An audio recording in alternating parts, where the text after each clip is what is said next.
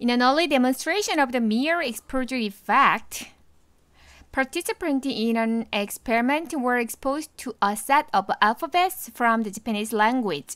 자, in an early demonstration of the mere exposure effect 했는데요. A of B 구문으로 the mere exposure effect 이게 지금 이 지문의 핵심이 되는 어떠한 현상이거든요. 단순한 노출 효과 이렇게 해요. 그러니까 단순 노출 효과의 초기 증명, 실험을 통한 증명에서 참여자들은 자 동사는 여기에요. be exposed to 명사에 노출되다. expose라고 하는 동사는 expose 플러스 명사 그래서 명사를 노출시키다 그랬는데 이것의 수동태로 앞으로 날아가고 그 다음에 be exposed to 그리고 나서 명사 이렇게 나와 있는 거죠. 그래서 expose라고 하는 동사가 뭐가? expose라고 하는 동사가 be exposed라고 하는 수동태가 된 거예요.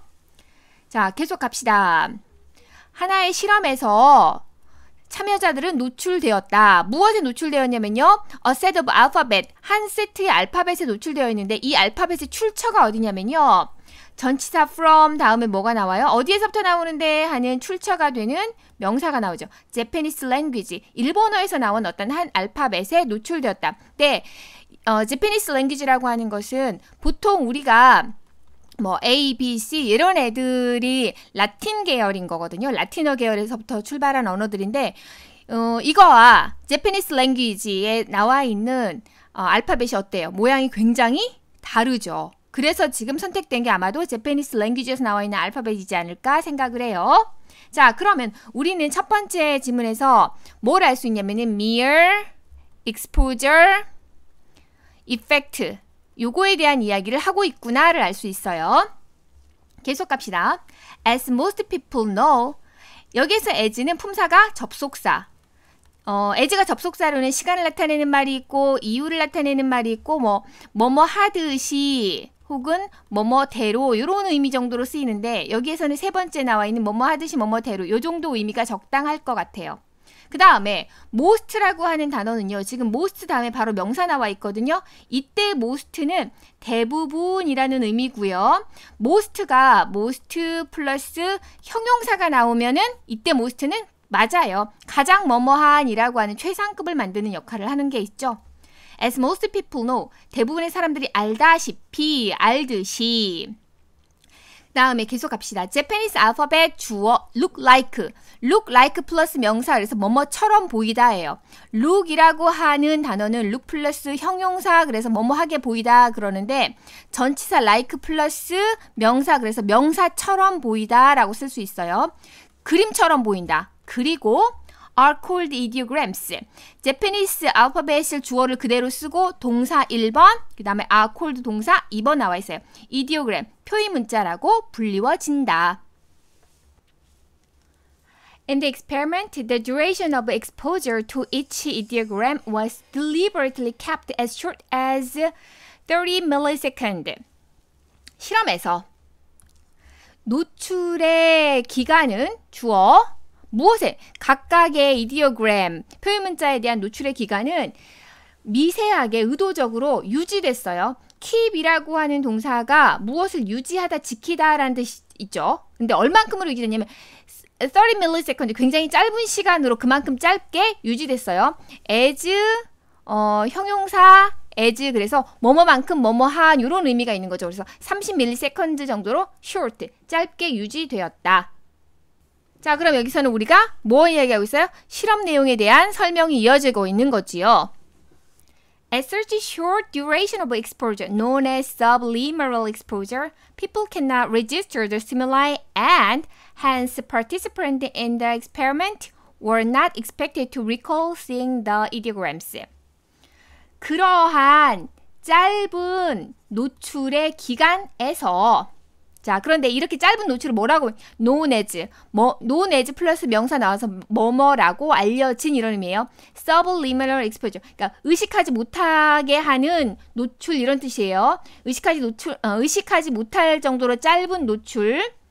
이거라고 알려진 그렇게 짧은 노출에서 사람들은 cannot register 등록할 수 없어. 무엇을? 그 자극을. 그러니까 그 자극을 기억할 수 없다라는 거죠. 그 자극을 본 것을 기억을 아예 못한다라는 거예요. 뇌에 이걸 봤다라는 것을 register 하지 못한다라고 이야기를 하고 and hence는요. 접속사거든요. 아니 부사예요. hence는 부사인데 그러므로 이런 뜻이에요. 그래서 앞에 원인이 들어가고 그 뒤에가 결과가 들어가는. 뭐하고 같으냐면요. therefore 이거하고 같은 거예요. therefore도 마찬가지로 부사. 이 부사하고 접속사하고 차이가 뭐냐면요. 접속사라면 만약에 hence가 접속사라면은 and가 있으면 돼요? 안 돼요? 안 돼요. hence는 부사이기 때문에 연결을 하는 기능인 and가 있고 그 다음에 hence 부사가 나온 거예요. 실험의 참여자들은 be expected to 동사원형.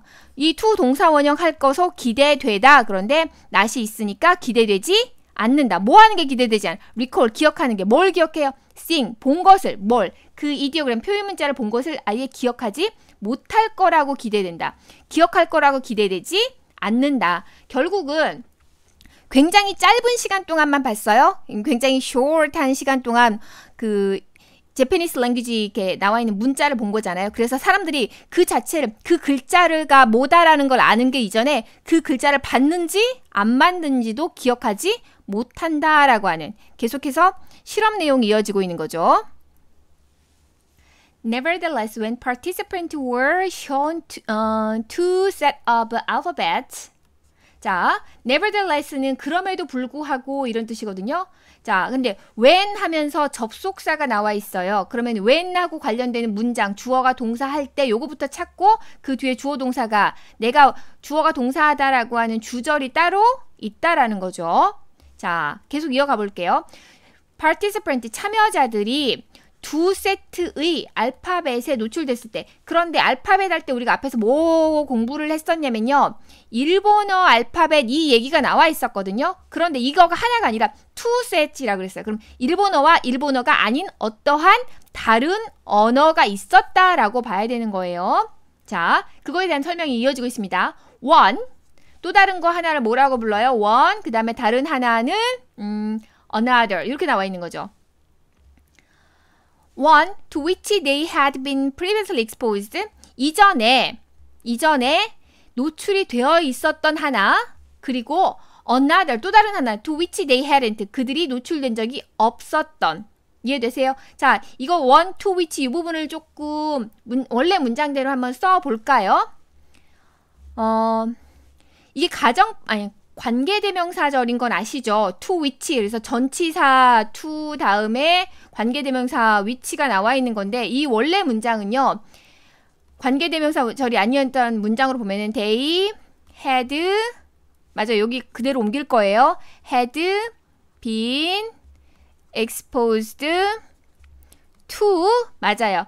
to 원래가 지금 이 원은 a set of alphabet 이거였죠. to a set of alphabet 이렇게 쓸게요.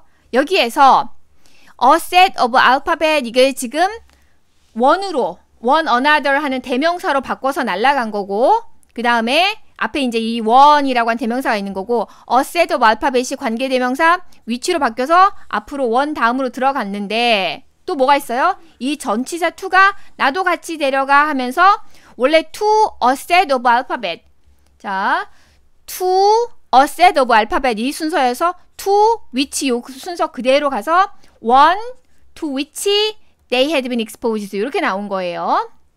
그래서 내용을 정리를 하자면 두 개의 알파벳 1번, 알파벳 2번 두 개가 있는데, 여기는 had been previously exposed, 노출이 된 적 있는 것, 이거는 노출이 된 적 없는 것. 그런데 우리 실험 이야기를 계속 이어가야 되는 거니까 노출이 됐지만 안다 모른다? 그렇죠. subliminal 한다 그랬잖아요. 그래서 의식을 하지 못하도록 굉장히 짧은 시간에 이루어진 거예요. 그래서 봤지만 나는 봤는지 안 봤는지 모르는 거예요. 하나는 봤고 하나는 안 봤고, 그런데 봤는지 안 봤는지는 어차피 모르는 거고요. 그럼에도 불구하고 어떠냐 하면 participant 참여자들은 보고했다. 훨씬 더 큰 좋아함을, 편애를, 좋아함을, 선호를 보는 뭐에 대해서? for the former. 그러면은 former는 전자 그러는데 앞에서 먼저 말한 게 뭐냐면요. 앞에서 먼저 말을 했던 게 요거예요. one to which they had been previously exposed. 이거 같은 거예요. 그러니까 이전에 본 적이 있던 거, 노출이 된 적이 있던 거에 훨씬 더 좋아함을 보였대요. Even though they couldn't recall seeing them. 그들을 봤는지 안 봤는지도 recall, 다시 기억할 수 없었지만 그러면 그냥 단순하게 노출된 것만으로도 좋아하는구나, 이런 이야기가 되는 거죠. These results have been replicated numerous times and across a variety of types of stimuli, so they are robust. 이 결과들은 replicated, 복제됐어요. 수많은 횟수에. time은요, time의 시간이라는 의미로 쓰일 때는 그냥 time이거든요. 셀 수 없는 명사니까. 그런데 time에 s가 붙어 있는 거는 여기 앞에 이제 숫자가 보통 들어가는데 이거는 두 가지 의미예요. 1번 몇 번이냐 하는 횟수, 2 times 두 번, 3 times 세 번, numerous times 그러면 수번, 그러니까 여러 번 이런 뜻이죠. 자, 그 다음에 또가 뭐냐, 시대라는 의미로도 쓰일 때 times가 나와요. time s가 붙어서 times는 의미가 뭐다? 몇 번이냐 하는 횟수, 두 번째는 시대라는 두 가지 의미예요. across 뭐뭐에 걸쳐서, 그런데 a variety of 다양한 종류의 자극에 걸쳐서 수번, 여러 번 replicated 됐어요. 복제됐어요. So, 이것이 원인이 돼서 so라고 하는 접속사는, so가 품사가 뭐라고요? 접속사는 앞에 주어 동사 문장 나오고 so 접속사 뒤에 주어 동사 문장 나오는데 앞에 나와 있는 이 문장은 뭐다? 원인이 되는 문장이고 뒤에 나와 있는 이 문장은 뭐다? 결과가 되는 문장이 나오는 거예요. 항상 이렇게 나와야 돼요. 그들은 로버스트하다. 그들이라고 하는 것은 누구냐면요. 여기서 they가 가리키는 것은 these result를 말을 하는 거고, these result라고 하는 것은 mere exposure, POSUR, 단순하게 노출시키는 것이 뭐하더라? 이게 뭘로? liking, 좋아함으로 연결되더라 하는 이 결과는 로버스트하다. 뭐 로버스트는 원래 튼튼한 이런 거거든요. 그런데 이 결과, 실험 결과가 튼튼하다라는 것은 뭐겠어요? 그렇죠. 변하지 않고, 그러니까 그 결과가 굉장히 믿을만하고 이런 의미가 되겠죠. 자, what the mere exposure result show. 관계대명사 what이 보이죠? 관계대명사 what은 것은 주어가 동사하는 것, 이렇게 해석을 하고 요만큼 전체가 주어이며 관계대명사 what절이 주어가 들어갈 때는 단수 동사가 나온다. 요거 굉장히 중요합니다. 단순 노출 결과들이 show, 보여주는 것은 이렇게 돼요. 이다. 이 대신 접속사 대시예요. 그리고 앞에서 결과가 보여주는 것은 뭐냐 할 때는 이 문장 전체를 요약해서 무슨 말하고 있는지를 찾아봐 하는 거였는데요. 앞에서 무슨 말하고 있는 거 찾아봐 그러면은 굉장히 짧은 시간 expose 시켜도 mere, 짧은 시간 mere expose 시켜도 뭐 하더라? 이것을 사람들이 좋아하게 되더라 하는 이야기를 했잖아요. 그래서 사람들은 develop, 만들어낸다. 좋아함을, 무엇에 대해서? 자극에 대해서. 어떤 자극? 그들이 familiar, 익숙한 자극. 왜? 여기서 familiar라는 단어는 어디에서 유추할 수 있냐면요. 그들이 한번 뭐 했다? expose. be exposed 된 거예요. be exposed 돼서 봤다라는 거죠. 기억을 하든 못하든 봤기 때문에 익숙한 것에, 익숙한 자극의 방향으로 이 익숙한 자극에 대해서 liking, 좋아함을 만들어내더라 하는 이야기예요.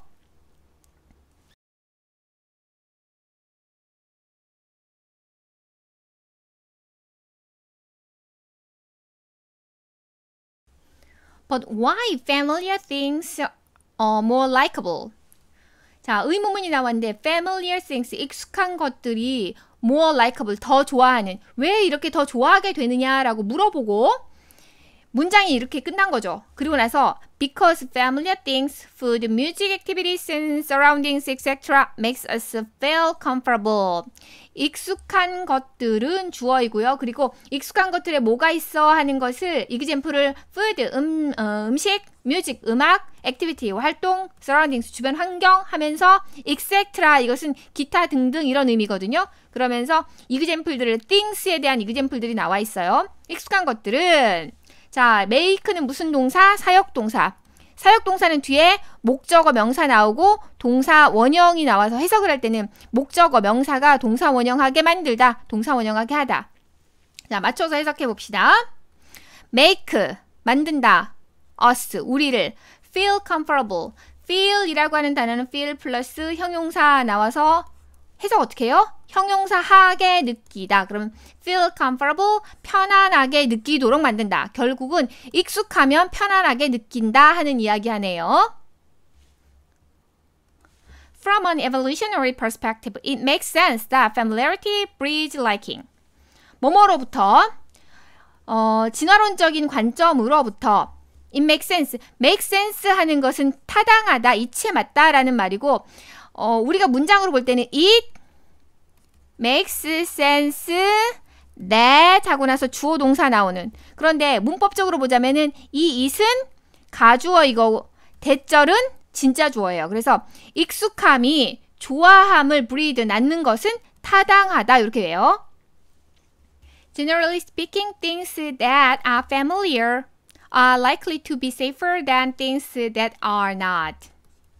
Generally speaking, 이거 통째로 기억하세요. 일반적으로 말해서. 다시 generally speaking, 일반적으로 말해서 things, 주어, be likely to 뭐뭐 하는 경향이 있다. 그러니까 that are familiar, 익숙한 것들은 safer, 안전한 경향이 있다. 더 안전한 경향이 있다. 비교급으로 나왔으니까 safer than 뭐보다 things that are not, 뭐보다요? 익숙하지? 여기에 that are not familiar라고 하는 단어가 생략되어 있는 거죠. 익숙한 것들이 더 안전한 경향이 있다. 뭐보다? 익숙하지 않은 것들보다. If something is familiar, we have clearly survived exposure to it, and our brain, recognizing this, steer us toward it. 만약에 뭐하다면, 만약에 어떤 것이 familiar, 익숙하다면 끊고요. We have clearly survived. have pp죠. 그러면은 survive는 살아남다 이런 의미거든요. 우리는 분명하게 살아남았다. 뭐에서 살아남았어요? 이것의 exposure, 노출에서 살아남았다. And 그리고 우리의 뇌는 steers us toward it. 이것으로 우리를 방향을 틀어놓는다. recognizing this 하는 것은 여기서 this는 우리가 살아남았다라고 하는 이 문장 전체를 we have clearly survived exposure to it 이걸 말을 하는 거예요. 이것을 recognize, 인식하고 그랬는데 여기에서는 지금 recognized냐 아니면 recognizing이냐, 다시 말해서 ing를 붙여야 되느냐 ed를 붙여야 되느냐 이걸 확인을 해야 되는데 우리의 뇌가 이것을 recognize 하는지 되는지를 봐야 되거든요. 주어랑 맞춰서. 근데 우리의 뇌가 이것을 우리가 살아남았어 이거 하는 것을 recognize 하는 능동관계니까 ing 붙이는 게 맞습니다. Thus, one could say that we are hardwired to feel that the known devil is better than the unknown angel. Thus, 그러므로 여기에서 원은 1, 2, 3, 1이 아니라 그냥 어떤 사람은 요 정도가 어떨까요? A person 요 정도. 어떤 한 사람은 could say 말할 수 있어. 이 that은 접속사 대시고요. 무엇을? Be hardwired to feel. 그러니까 느끼도록 hardwired. 그러니까 고착화됐어? 고정되어 있어. 뭐라고 느껴요? known devil. 알려진 악마가 better, 더 낫다. 뭐보다? 알려지지 않은 천사보다. 다시 말해서 여기서 악마와 천사에 대한 이야기를 하는 게 아니라요. known, 알려진 거와 unknown, 알려지지 않은 거. 이 둘 중에서 뭐가 더 낫다? known, 알려진 것이 더 낫다라는 이야기에 초점이 있어요. 악마하고 angel이 초점이 아니에요.